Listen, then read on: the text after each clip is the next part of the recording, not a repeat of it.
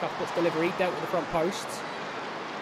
Only as far as Jess Carter though. Bodies in the box. Uses Millie Bright on the right hand side instead.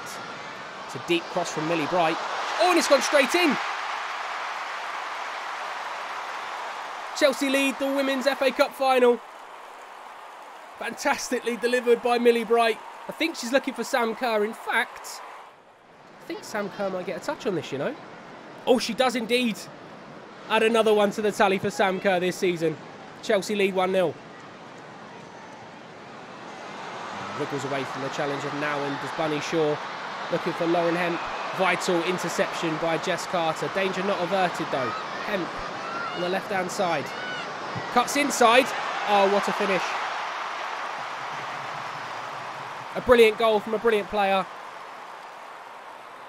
7 goals on the way to Wembley this season now. Lauren Hemp's had a fantastic FA Cup campaign in addition to a brilliant season in general.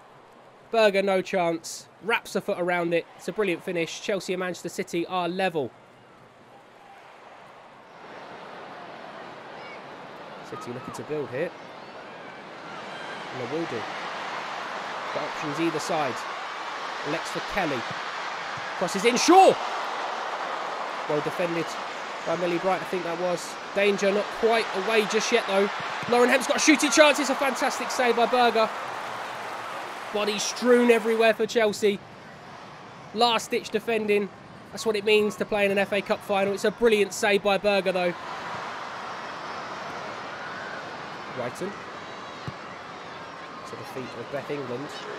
Bodies around Erin Cuthbert. Oh my word! What a goal, Erin Cuthbert. So many players around her. No backlift. One touch out of her feet. Bang. A goal worthy of winning an FA Cup final if it so does. Greenwood stepping in. Lovely flighted pass towards Rasso. Brilliant first touch on the chest.